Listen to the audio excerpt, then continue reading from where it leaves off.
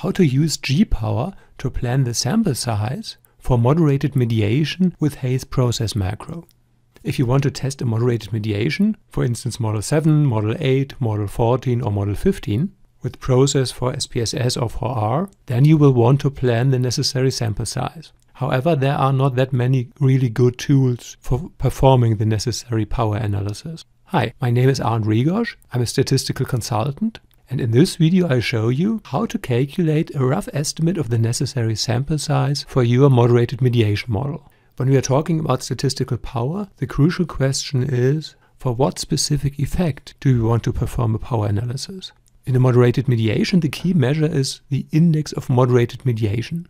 The index of moderated mediation is the product of the regression weight for the interaction of the one path and the regression weight for the other path of the mediation. If this index is significant, you have a moderated mediation. If this index is not significant, you don't have a moderated mediation. With G-power, you can't calculate the exact power for this index of moderated mediation, but what you can do is this. You can perform a power calculation for both components of this index. That is the interaction for the one path and the normal regression weight for the second path. And you can calculate how large a sample do you need for the combination of both those effects to be significant. First, you have to identify the regression models that go into the process model you want to test. Let's assume you want to run process model 7. This is the conceptual diagram. For the power analysis, we need the statistical diagram, this one here. For the moderation, we have the independent variable, the moderator, and the interaction predicting the mediator. This model is simply the combination of two multiple regressions. A multiple regression predicting the mediator and a multiple regression predicting the dependent variable. And for multiple regression, we can easily perform power calculations using G-power. But it is a little bit more complicated because here we are not interested in the power for the interaction or the power for the B path, but the power for finding significant results for both those effects at the same time. In order to perform any power analysis, you need an assumption about the size of the effect you want to be able to find.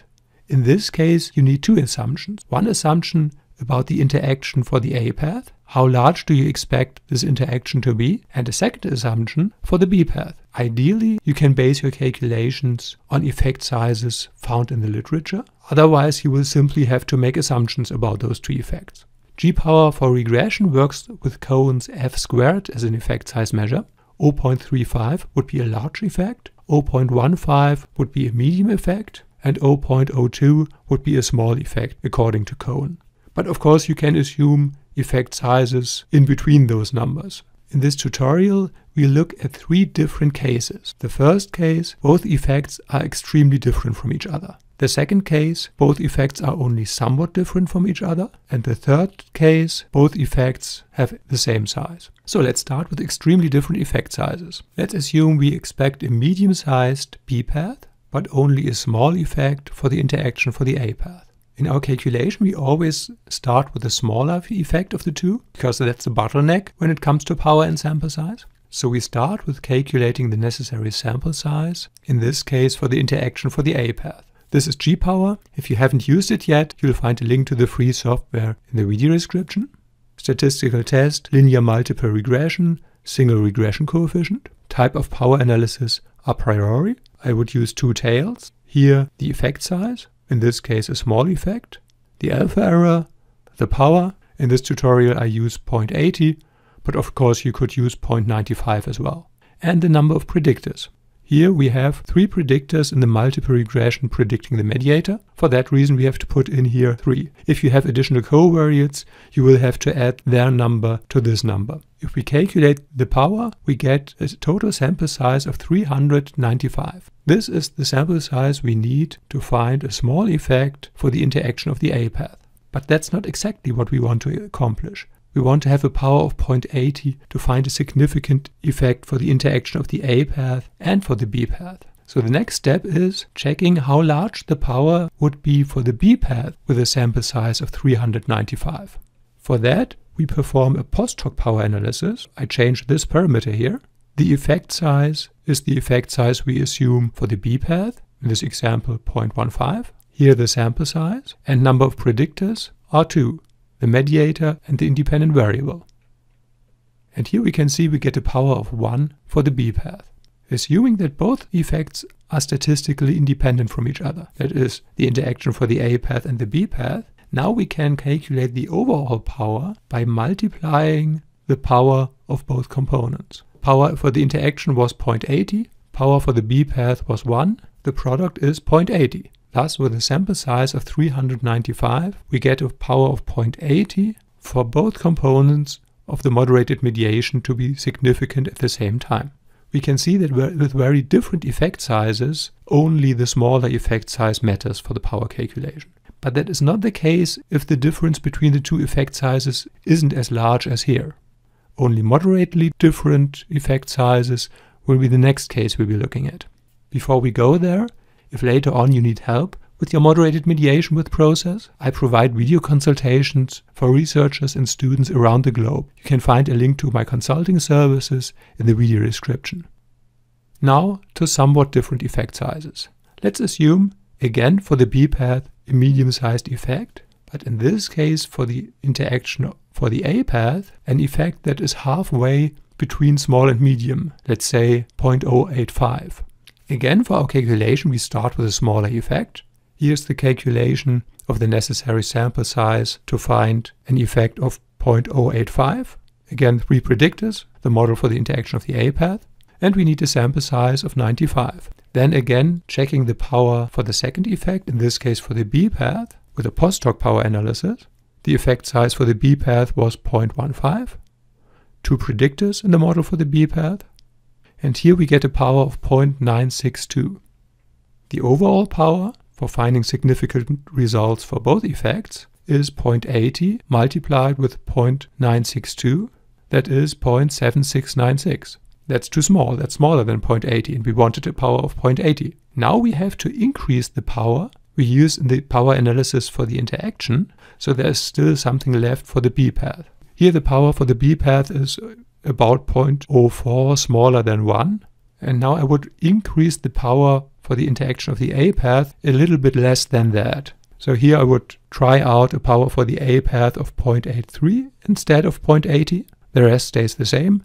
The effect size for the interaction of the A path, the number of predictors, and with that we get a sample size of 102. Then again, post-hoc power analysis for the B path, with the effect size for the B path, the sample size of 102 and the 2 predictors for the B path, we get a power of 0.972 for the B path, and assuming independence of both effects, the overall power is 0.83 multiplied with 0.972, that is 0.807. Thus, here we need 102 cases in order to get a power of at least 0.80 to find both significant effects. Then the third case, both effect sizes are equal. Let's say we assume that for both effects, for the interaction of the A path and for the B path, we have an effect that is halfway between small and medium. So let's say 0.085. With equal effect sizes, the calculation gets easier because now we can simply assign the power of the square root of 0.80 to both effects, because square root of 0.80 multiplied with square root of 0.80 gives 0.80. The square root of 0.80 is 0.8944. The rest is the same, our effect size, the 3 predictors, resulting in a sample size of 124. And if we do the same thing with 2 predictors for the B path, again we get a sample size of 124. If both effects are statistically independent, the overall power is the power for the first part, 0.8944, multiplied with the power for the second part, 0.8944, equals 0.80. So we need 124 participants to achieve a power of 0.80 in this model. Up to now I've shown you how to perform this analysis for process model 7, but the same logic applies for the other models as well, models 8, 14 or 15. The only difference is the number of predictors. And of course that for models 14 and 15 it's about the interaction of the B path multiplied with the A path. How many predictors do you need for those other models? In model number 8 we have 3 predictors for the A path and 4 predictors for the B path.